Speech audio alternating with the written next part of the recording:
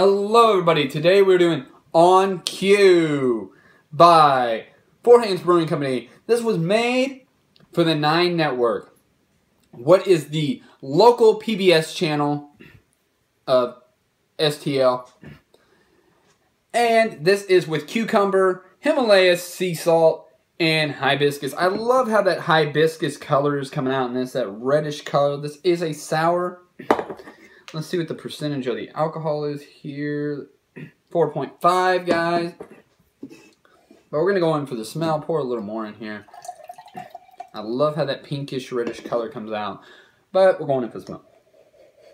You get a little bit of the sea salt, not a whole lot of smell there, but you get that cucumber more than anything on the smell. I'm not really getting that hibiscus flower smell there, but we're going to go in for a taste. You get the salt on the taste. You definitely get the cucumber. You get a little bit of the hibiscus at the back end of your tongue, but you're getting more of that cucumber than anything. And that salt. But really, really good.